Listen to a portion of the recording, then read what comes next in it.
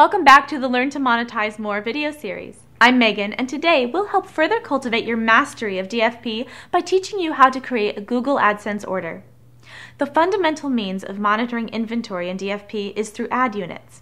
In this video, we'll teach you how to create an AdSense order with the corresponding ad units through the DFP interface. We'll also discuss several ways for you to organize inventory, as well as discuss features and options available to you when creating AdSense order and units. Before we begin, let's define a few important terms. An order refers to the field in DFP where we label our ad network, advertiser, or ad trafficker. In other words, if Company A wants to buy ad space on our site, our first step to setting them up is to create their order. In our case, AdSense will in fact define our order, as all subsequent line items within this order will pertain only to AdSense. A line item is next in the hierarchy. Line items break down the order's targeting. For example, we may want to vary our targeting and ad spend thresholds depending on a number of factors, including geography, age, ad unit size, etc. The targeting possibilities are endless, and each specific set of targeting criteria is controlled through line items. Now it's time to log into our DFP accounts. Once inside, click the New Order button. For our purposes, we're going to name our order as the following: MonetizeMore, AdSense Channel 5.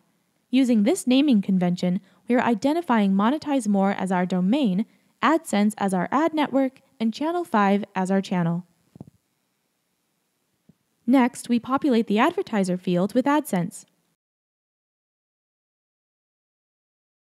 We'll then scroll down to New Line Item and enter our first line item. Using a similar naming convention to the naming convention of the order, we'll name our line item the following: CH5, MonetizeMore, ATF, 728 by 90. Notice how we added ATF for above the fold and 728 by 90 to indicate the size. As mentioned in previous videos, feel free to use any naming convention you'd like. We simply encourage you to remain consistent. Under inventory sizes, go ahead and choose your size as 728 by 90. Next, check the box that says Allow Same Advertiser Exception. We recommend you always choose this option, otherwise you'll see a lot of unfilled impressions. Now, scroll down to Settings and select Type. When the drop-down menu appears, choose Price Priority. This priority means that AdSense wins impressions over other ad networks if it can beat the competing ad network's bid on a particular impression. That then brings us to the Start Time field, where we'll want to select Immediately. For End Time, choose Unlimited, and for the Limit field, select None. The next step is to select the rate. This is minimum CPM that your ad inventory will show for. For instance, if you choose a rate of $1, AdSense will not compete for any impressions that fall under $1. This does not apply for all priorities, though it's important to set for price priority. Once you've entered the rate, click Set Value CPM, and this field will automatically populate with the rate that you had previously set. Next, we go to the Ad Targeting section, where we'll click Ad Units. Type the ad unit you're searching for in this field, making sure to select the correct one. Now click Include, and then click Save and Upload Creatives. Now select Third Party and paste the code there.